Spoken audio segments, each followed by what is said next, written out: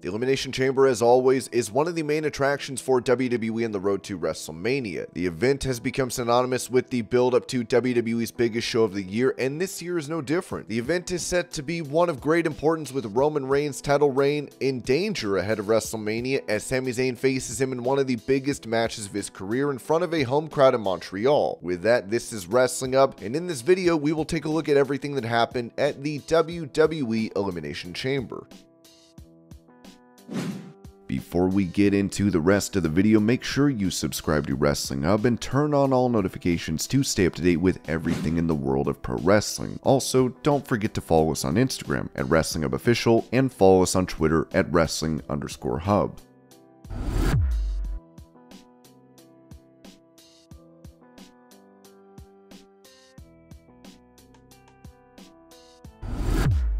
Natalya and Liv Morgan started off the match, and she has the advantage almost immediately. The two were at loggerheads, with the Montreal crowd firmly on Natalya's side as they cheered for her to send Morgan into the chamber pods repeatedly. Raquel came in next and started to punish Natalya. Raquel was fighting against a double team of Morgan and Natalya, with them sending her into the chains. Nikki Cross came in next, and her wild energy saw her get the advantage in the match soon enough. She was dominating proceedings soon enough, punishing Natalya and Liv Morgan before assaulting Raquel against the chains and the chamber pods as well. Carmella came out next after Nikki and Raquel had knocked each other out. She then went to attack and pin the others. It was not enough. When she saw Cross approaching her, she locked herself in the pod. Raquel picked up Nikki Cross and broke the pod open, but Carmella ran to another empty pod and locked herself in there. Raquel pinned Nikki Cross after the big blow and eliminated her. Liv Morgan hit Raquel with the code red, but she kicked out and the battle continued. Carmella came out of her pod to attack Raquel and almost got the pin, but Rodriguez kicked out. Asuka came out and attacked Carmella, pressing her face through the chains. Asuka slid in and hit a kick across the face of Carmella. Natalya put Liv in the sharpshooter. She almost tapped out, but Asuka also came in and applied an armbar. She lost consciousness and was eliminated. Carmella then attacked Natalya from behind, eliminating the hometown favorite out of nowhere. Asuka and Carmella both went after Rodriguez next and took her out with their finishers, leaving them as the last two standing. Asuka took out Carmella in the end with the new submission move, making her tap out, and that was all she needed to win the match. Asuka wins the Women's Elimination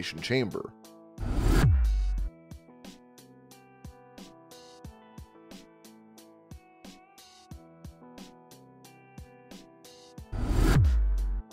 Leasnr and Lashyley were in next in the rubber match, where both stars have had single wins over each other. Leasnr drove Lashyley into the corner and hit him with a suplex out of there. He then continued the punishment in the opposite corner before driving the Almighty out of the ring. Lashyley fought back and knocked Leasnr down with 2 spears. He then tried the Hurt Lock, but Brock blocked it and hit the F5 on him. The immediate cover, but Lashyley got the shoulder up. The match is not waiting around for anyone, with both stars getting near wins already. Leasnr hit another F5 on Lashyley, but he kicked out again, so he went for another. Lashyley got out and hit a spear and immediately put him in the Hurt Lock. Leasnr was red in the face trying to break the lock and kicked Lashyley with the low blow. The official has no choice. Lashyley won via DQ. Bobby Lashley wins via DQ. Leasnr was not having it and picked up the referee to hit him with the F5. He dragged Lashyley outside the ring and then hit him with the F5 through the table. Leasnr was not done and then hit the referee Chad Patton with the F5 on the broken table.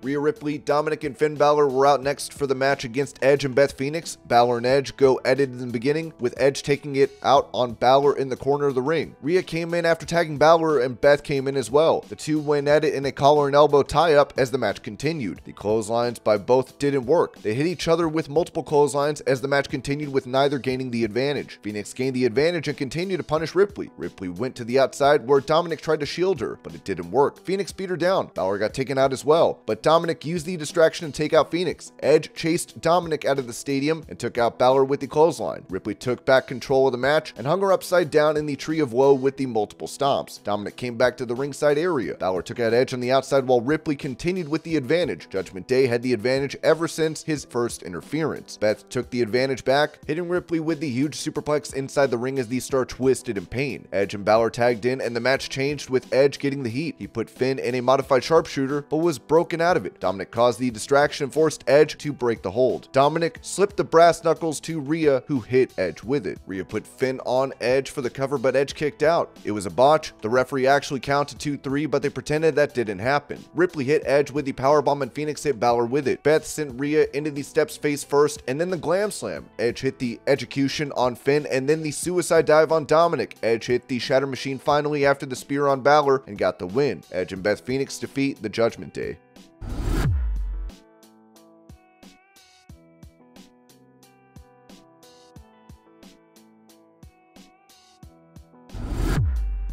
The men's elimination chamber was next as Seth Rollins and Johnny Gargano kicked off the night. Rollins was being serenaded by the very happy WWE audience while Gargano and he mixed it up to kick off the match. The two of them put up a good showing, but they were soon joined by the United States champion himself, with Austin Theory coming in. He attacked his two former mentors, taking the assault to them. Theory found himself in an issue as his previous assaults affected him badly. Rollins and Gargano teamed up to assault him and took him out. He begged Gargano to team with him, but Gargano refused and attacked him. He tried to lock himself in a pod to get away from Gargano, but the other side was unlocked and let in Seth. Gargano and Seth beat down Theory in the middle of the pod. Damian Priest was in next, and he took the match to everyone in there, punishing everyone he came across. However, the next entrant changed the complexion of the match, with Bronson Reed coming in. He hit Rollins and Gargano with a double move. He hit them and then put them on his shoulder before hitting them with the fallaway drop from his shoulder on them both. Reed then hit Priest with a massive splash against the chamber pod. Reed was dominating from the moment he came in, and even hit the flying shoulder tackle to Theory. Montez came in next and took out Theory. He hit the suck it signature and went for the people's elbow, but was stopped by Reed. Theory went to lift him but failed. Reed went after Ford, but he climbed the chamber. He went directly to the roof and was hanging down from there before dropping on everyone in the ring with a splash. All the competitors were down. Super kick to Reed, and then Rollins hit Reed with a stomp, and then Ford hit him with a splash. Reed was eliminated. Rollins and Gargano were on top of a pod as they took out Priest. They nodded to each other while sitting on top, with both tired. Then Rollins went at Gargano. He banged Gargano against the plexiglass again and again on top of the pod. Rollins went to powerbomb Gargano off the pod, but the Star turned it into a Hurricane Rana onto the Stars below. Gargano avoided Priest and then hit a DDT on the floor of the chamber to Theory. Priest looked at Gargano next and hit him with the Razor's Edge, eliminating him. Priest went to hit Ford with the chokeslam from the pod, but Seth went for the powerbomb and Ford turned it into a blockbuster, eliminating him. Ford took out Theory, but Seth hit him with the stomp. Theory took advantage and pinned Ford. Seth Rollins and Theory were the last two remaining. Montez Ford looked hurt and needed help to be taken away. Logan Paul came into the ring in that gap and hit Rollins with a buckshot lariat. Theory then hit Rollins with the A-Town down to get the win. Austin Theory retains his US Championship.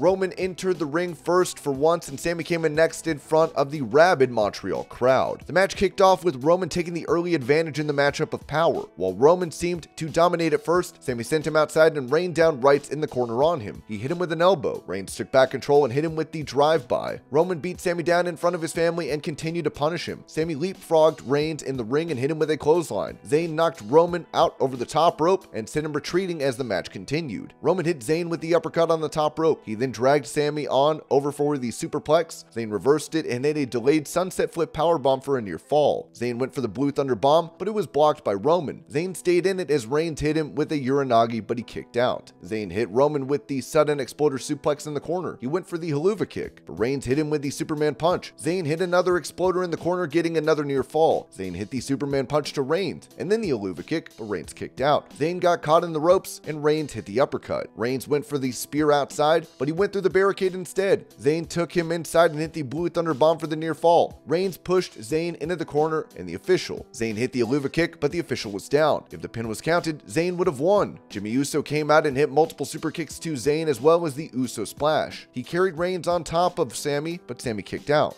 Sami and Reigns kneeled and teed off on each other. Reigns went for the Superman punch, but Zayn ducked out of the way. Jimmy tried to interfere, but got the Helluva kick. Reigns back in with the spear, but Sami kicked out. Roman mocked Sami and tried to bring him up, but Zayn slapped him across the face. Reigns hit the referee with the Superman punch accidentally. Reigns and Sami hit each other with Superman punches, taking each other out. Heyman handed Reigns a steel chair. Jey Uso came into the ring and stood there. Reigns handed Jey the steel chair and asked him to beat down Sami. Jey hesitated, not hitting Zayn, but there was a moment where it looked like he will hit Reigns instead. Reigns took the chair out of his hand and slapped him. Reigns moved out of the way and Zayn accidentally hit Jey. Reigns used the chair to beat down Zayn and lined him up for the spear. He hit the spear and that was it. The referee came in and counted. Roman Reigns defeated Sami Zayn to retain the championship. After the match, Jimmy tried to beat up Zayn, but Kevin Owens came out and started the beatdown. He took out Jimmy, putting him through the table with the powerbomb and hitting the stunner. He hit the stunner on Reigns as well before taking a chair in. Paul Heyman came in and tried to attack Owens. Kevin hit him with the stunner. Zayn hit Reigns with the haluva kick.